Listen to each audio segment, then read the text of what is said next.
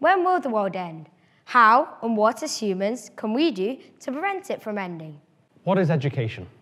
Could there be other Earths out there that could be home to intelligent life? What will the food of the future be? There is only one Earth and many religions. So why are we so bad at getting along? You need a supernova to make gold. But we are attracted to live near places which provide us with food, water, discount stores, and other basic necessities. By cutting down social media, we will cut down the amount of device usage.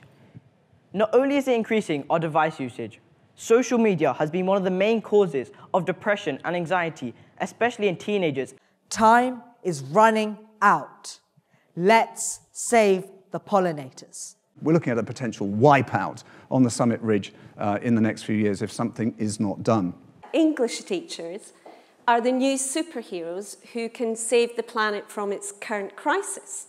We can create our own solution. We can assure the next generation of humanity that there will be a tomorrow worth living for, a tomorrow worth running for. Yes, we can.